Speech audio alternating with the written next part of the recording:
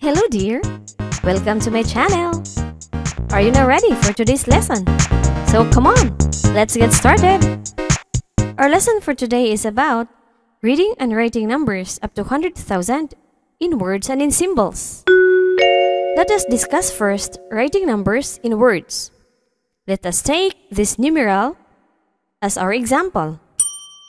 To write number in words, please follow the following steps. Step 1. Place each digit of the number in the place value chart. In reading and writing numbers in words and in symbols, remembering the periods is very important. And since we're reading and writing numbers up to 100,000, so we have to remember two periods, namely the units period and the thousands period. Under the units period, we have the ones place, the tens place, and the hundreds place. And under the thousands period, we have the thousands place, the 10,000s place, and the 100,000s place. So, we will place the digit 5 in the ones place, 3 in the tens place, 4 in the hundreds place, 8 in the thousands place, and 6 in the 10,000s place.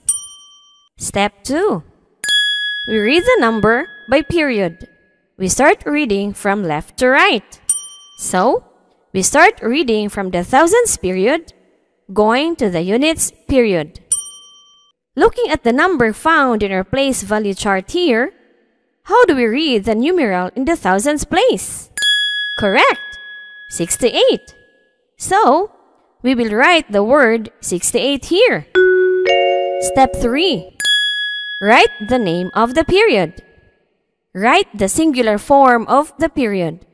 Instead of saying thousands, we say thousand. We will write the word thousand here. So, the number in the thousands period is 68,000. Step 4. Read only the number in the units period. We don't mention the name of the period when it is in units. And how do we read the numeral in the units period? Correct! It's 435. So, we will only write 435 here. We do not mention the name of the period here since it is in units. Step 5. Use comma to separate the periods. In writing numbers in words, we use comma to separate the periods. We put the comma after the word thousand. So, the number word 4, 68,435 is 68,435. Easy, right? Okay, now, what if we are asked to write 84,076 in symbol? How are we going to do it? Very easy. Step 1. Prepare a place value chart with the two periods, namely the units period and the thousands period. Under the units period, we have the ones place, the tens place, and the hundreds place. And under the thousands period, we have the thousands place, the 10,000s place, and the 100,000s place. Step 2. Write the numeral under each period. In the given number, 84,076, what number is in the thousands period? Correct! 84. So, we will write the numeral 84 under the thousands period. Next, what number is in the units period? Correct! 76. We will write the numeral 76 in the units period.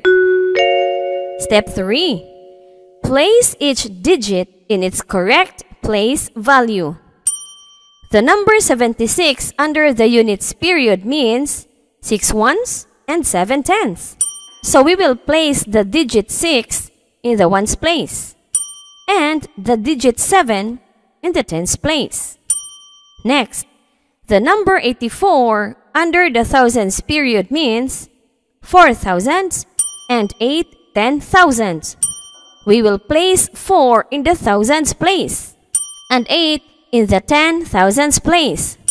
But if you're going to take a closer look at our place value chart here, we can see that there is no digit in the hundreds place. And it simply means that there are no hundreds. But we will not leave the hundreds place empty, since it means no hundreds. So we will write the digit 0 to complete the digits in the units period. Our place value chart here shows 8 10,000s, 4 thousands, 0 hundreds, 7 tens, and 6 ones. And this is equal to 84,076. Step 4. Use space to separate the periods. In writing numbers in symbols, we use space to separate the periods. We put the space after the third digit from the right.